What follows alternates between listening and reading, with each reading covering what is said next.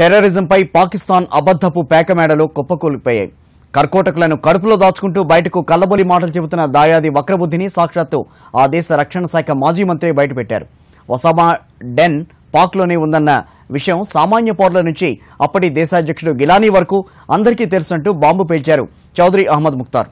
దీన్ని బట్టి దావూద్పై కూడా దాయాది చెప్పే అబద్ధపు మాటలేనన్న విషయం మరోసారి నిరూపితమవుతోంది.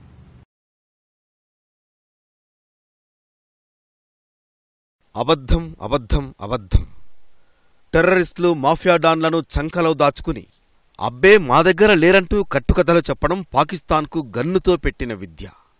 పాకిస్తాన్ గడ్డ మీద లాడెన్ను అమెరికా నేవీ సీల్స్ కాల్చి చంపినా కూడా అబ్బే లాడెన్ ఇక్కడున్నట్లు మాకు తెలీదంటూ నంగనాచి మాటలు చెప్పింది.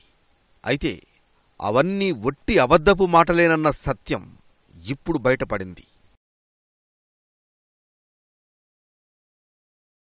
పాకిస్తాన్లోని అబోటాబాద్లో ఉన్న లాడెన్ను అమెరికా దళాలు అత్యంత సాహసోపేతంగా ఆపరేషన్లో చంపేశాయని అందరూ భావించారు.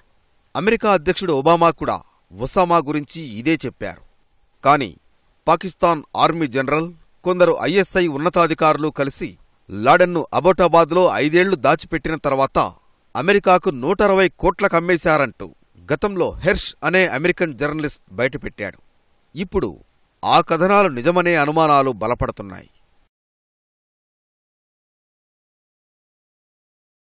లాడెన్ గురించి ప్రపంచం ఎప్పుడు ప్రశ్నించినా పాకిస్తాన్ నుంచి వచ్చిన మాట ఒక్కటే, ఒసామా మా దగ్గర లేడు అంటూ చెప్పుకొచ్చింది. అయితే అదంతా అవాస్తవం అంటున్నారు ఆ దేశ రక్షణ శాఖ మాజీ మంత్రి చౌదరి అహ్మద్ ముఖ్తార్. ఓ ఛానల్కిచ్చిన ఇంటర్వ్యూలో బిన్ లాడెన్ గురించి బాంబు పేల్చారు.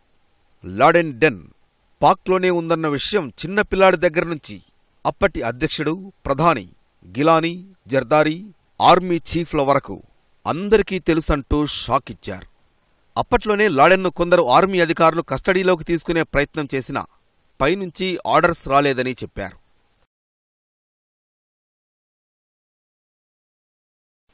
లాడెన్ గురించి సరే, ఇప్పుడు మోస్ట్ వాంటెడ్ క్రిమినల్ దావూద్ గురించి కూడా దాయాది దేశం ఇదే తప్పుడు మాటలు చెబుతోంది.